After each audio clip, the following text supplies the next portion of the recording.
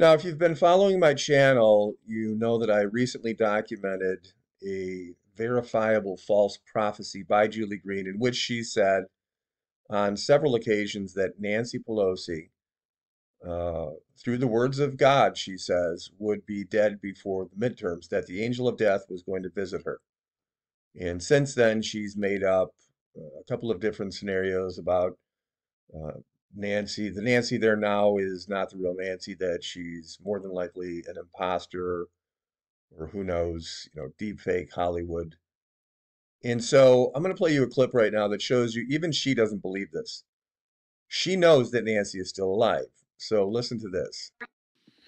That wouldn't surprise me, especially with all the things that he's given me so many different prophetic words about Nancy Pelosi, and he has been warning over and over and over again. He said exactly what's going to be done to her, and I just wouldn't want to be her right now because one of the things that God. Now, did you hear that?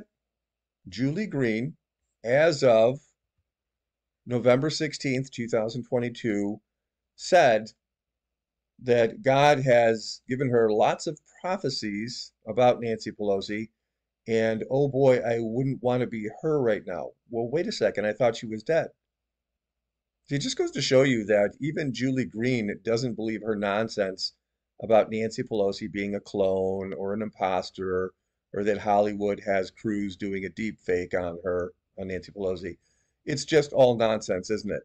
Yet people continue to follow her regardless. And it's a testimony to the end times, isn't it?